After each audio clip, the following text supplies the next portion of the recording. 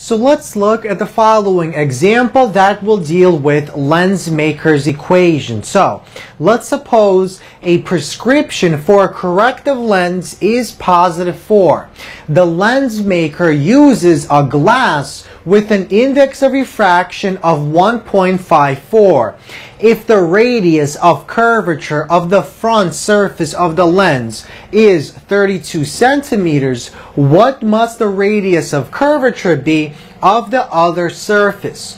So let's begin by recalling the relationship between the focal length and the power of our lens.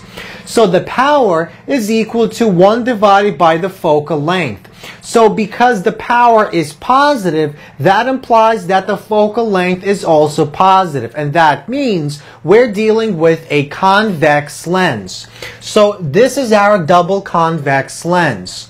So let's suppose point C1 is the center of curvature of the front surface of our lens, and point C2 is the center of curvature of the back surface of our lens. Now distance R1 is the radius of curvature of the front surface, and that is given to be 32 centimeters. What we're looking for is R2. So we want to find the radius of curvature for the back surface of our lens. And we also know the focal length because we know the power.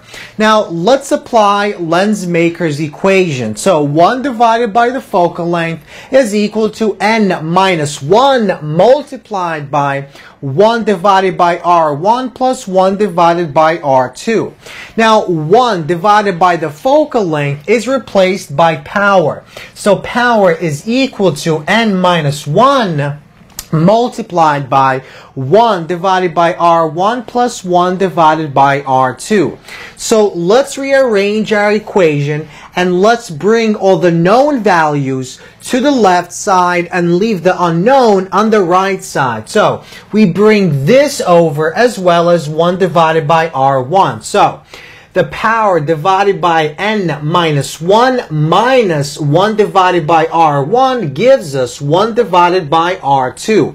So let's actually plug in our values. So 1 divided by R2 is equal to, our power is +4. Now n minus 1 is 1.54 minus 1 minus 1 divided by, now since the power is given in diopters and diopters are related to meters, we must give this quantity in meters. So let's take this and divide it by 100. So 1 divided by 0.32 meters. So we plug these values into our calculator and we see that 1 divided by R2 is equal to 4.28.